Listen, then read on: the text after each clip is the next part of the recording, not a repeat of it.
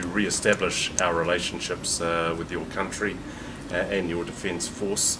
And of course, secondly, we've got the 50th commemoration of the withdrawal of the 5 Squadron out of Lathala Bay here, and I think it's really appropriate that we have here today an aircraft from number 5 Squadron, that squadron that was here and operating for many years from the war through to 1965.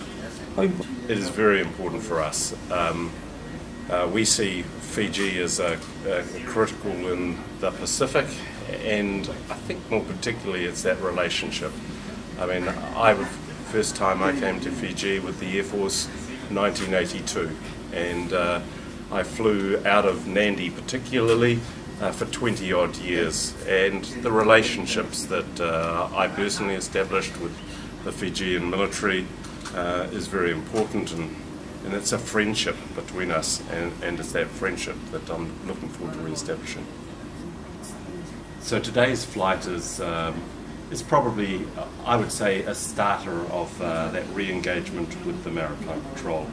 We've just had 1 hour at the Maritime Surveillance Centre discussing the operations, having a look at the fishing plot in your exclusive economic zone.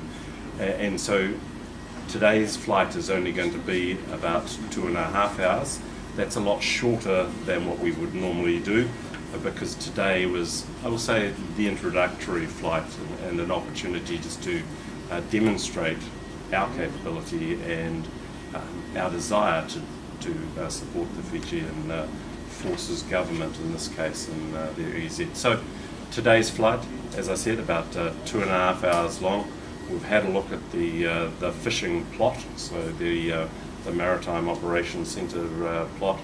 We're going to fly some 250 nautical miles out to the west of here. We're going to rendezvous with one of the Fijian patrol vessels, and then we will investigate a large part of your exclusive economic zone and pick up any fishing vessels in that area. So it's a very short trip.